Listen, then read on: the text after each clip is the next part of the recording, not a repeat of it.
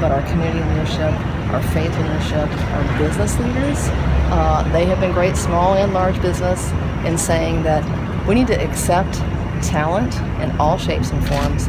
We need to embrace diversity.